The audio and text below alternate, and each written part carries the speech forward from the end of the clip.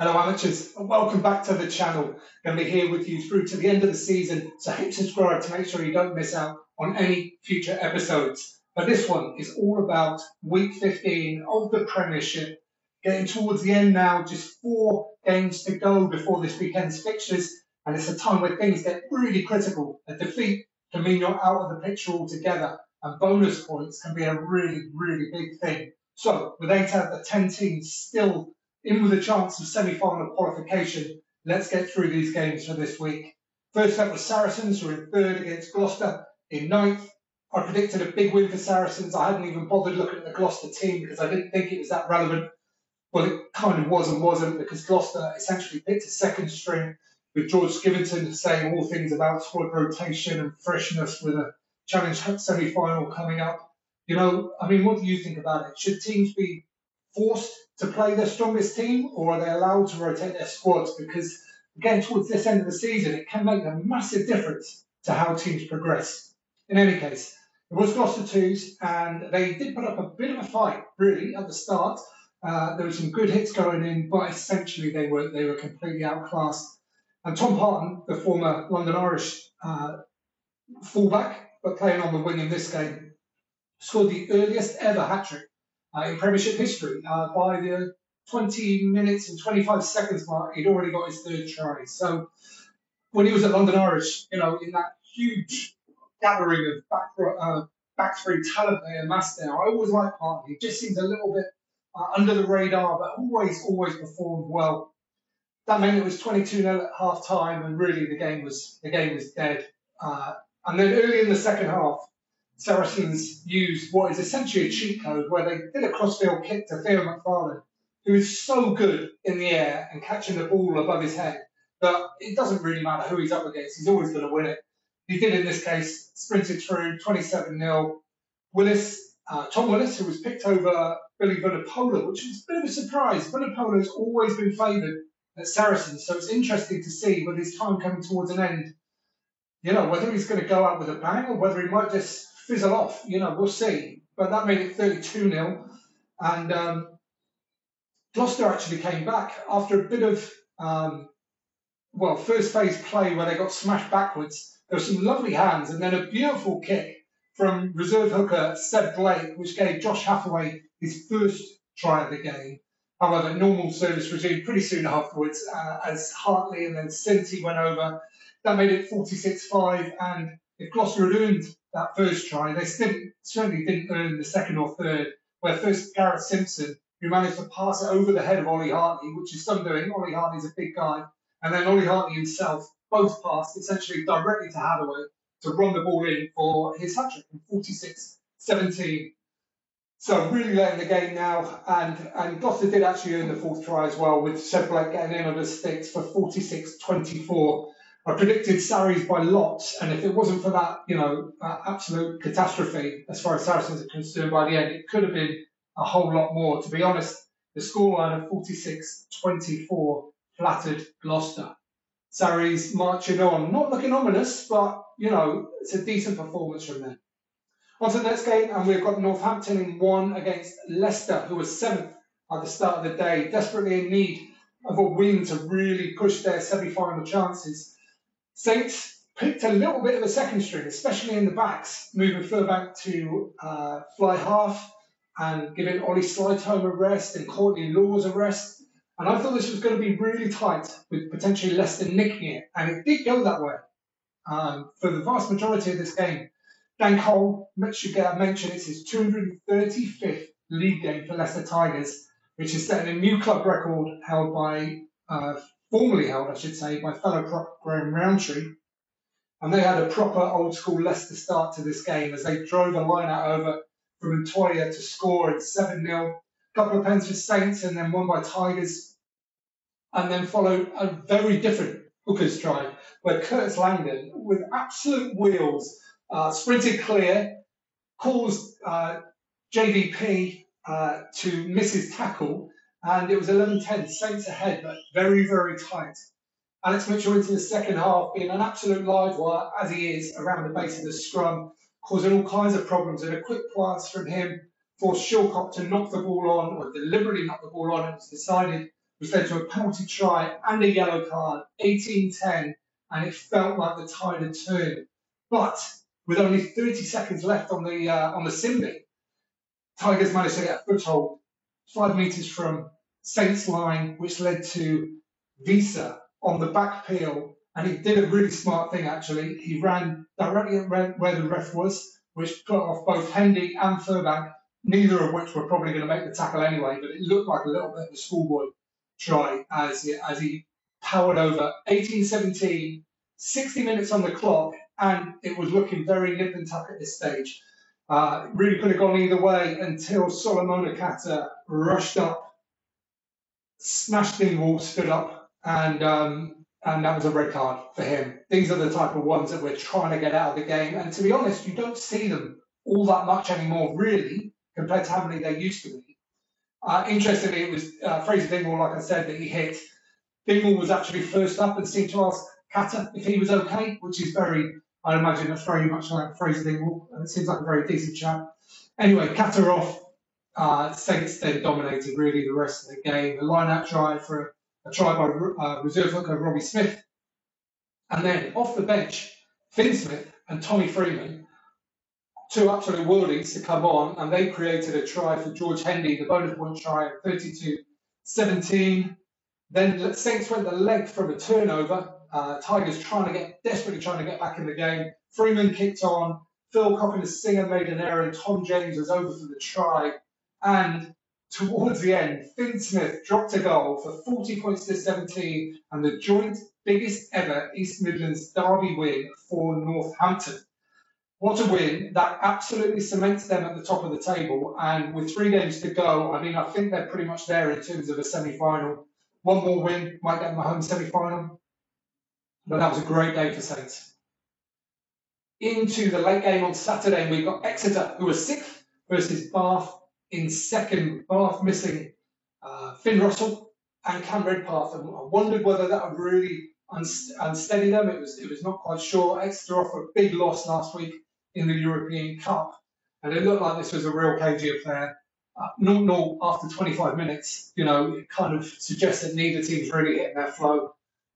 But Bath scored a line-out try after a brilliant kick ahead from tight head Will Stewart and a funny old bounce. Barbary getting the touchdown there. The Chiefs came back. Aaron Painter, after belly flopping on one rock and nearly killing the man, then took out Tom Dunn a couple of rocks further on. When he literally walked around the side of the rock, saw Tom Dunn standing there and pushed him out of the way, which allowed, I think it was a scrum half to come through and score. That try was rightly disallowed. And I think well done Tom Dunn for making a big fuss about it, because those ones are easily missed. And I think the fact that he kind of flared up brought it to everyone's attention. Then another cracking bit of front 5 play as Bath took a line out, kind of did a fake drive. Exeter put nobody against Charlie Yules, who was the catcher. He went charging through, and then from out of absolute nowhere, Ben Spencer appeared on his shoulder, dabbed down in the corner for 14-0. And that was half time.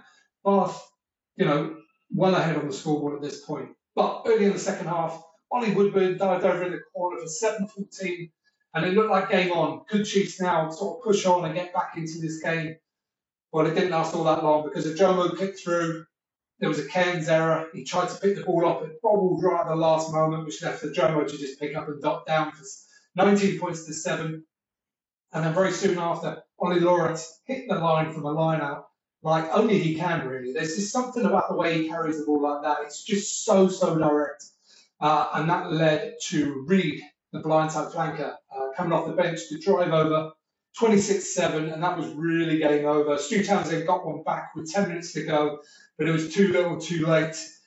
I thought Chiefs might sneak this one. I thought they needed it more, but Rob Baxter's been speaking a lot recently about how it's very difficult to win two games against the same team in close succession. Just mentally, it's a very tough thing to do, and that proved the case here. Bath cementing their spot in 2nd in the table, and Chiefs, it looks like they're probably a long call now for a semi-final place. Okay, on to Sunday, and we have Bristol versus Newcastle. I can't remember exactly the words I said, but I think running amok or running wild or something like that was what I described Bristol as might being able to do, because this Newcastle team haven't won a game all season and they had a much weakened side as well. And that was 100% the case with Bristol, just scoring a ton of points in the first half. I mentioned the front row being very dynamic, and Genge with his handling put Malins through on a beautiful unders line.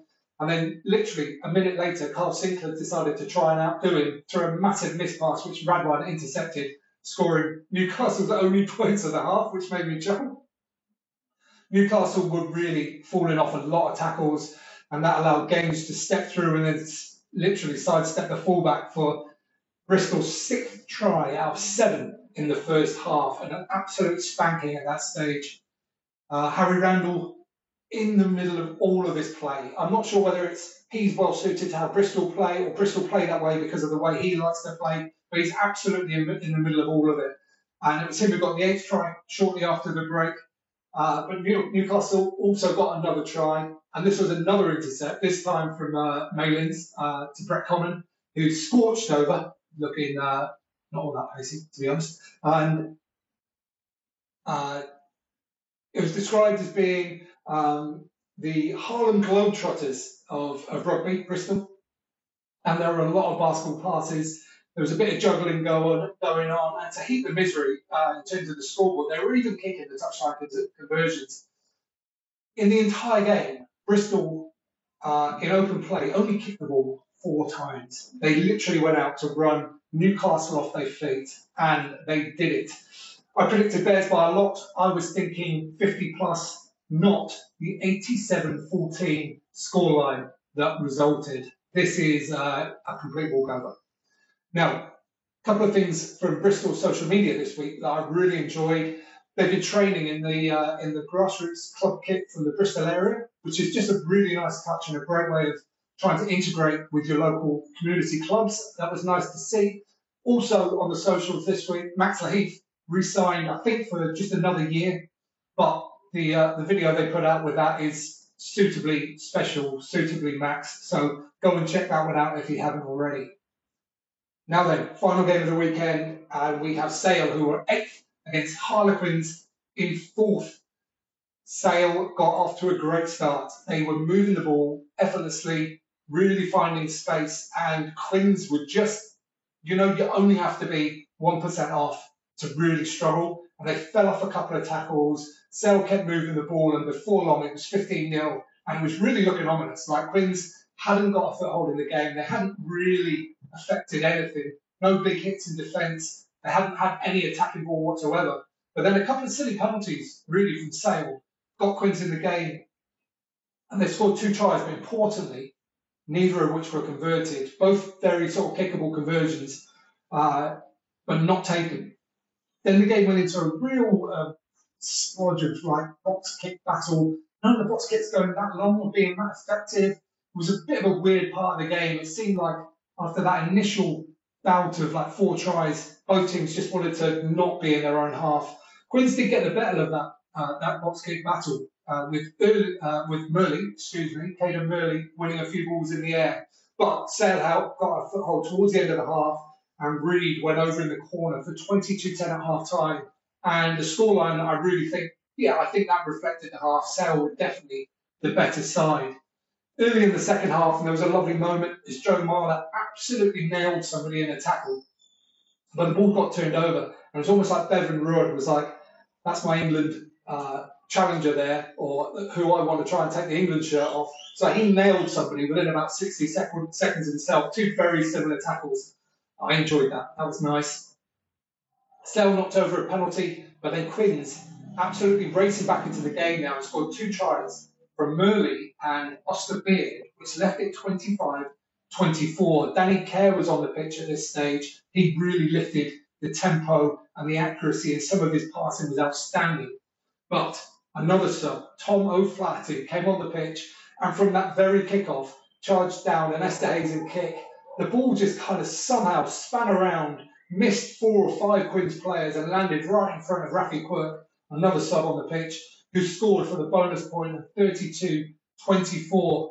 And very soon afterwards, what I think was probably the moment of the match, after a turnover, robbed the career, got a big pass from Ford, I think it was, and he had a person on his shoulder, he had another person wide and another person wide, and he fizzed it, absolutely fizzed it to Aaron Reed, who scored beautifully in the corner, 37-24, and that really felt like it was the game.